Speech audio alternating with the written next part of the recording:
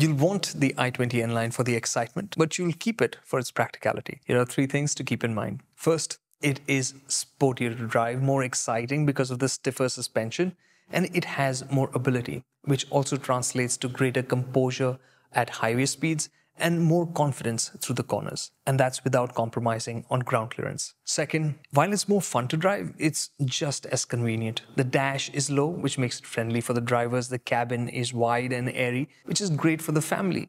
And in terms of convenience, you get that punchy petrol engine with the dual clutch transmission as well. Third, it's great value. The N-Line packs in a lot of aesthetic upgrades, which make it feel more special, and it also has better equipment by way of all-wheel disc brakes and a steering wheel that comes from the i20N. And it also gets all the equipment you get with the regular i20.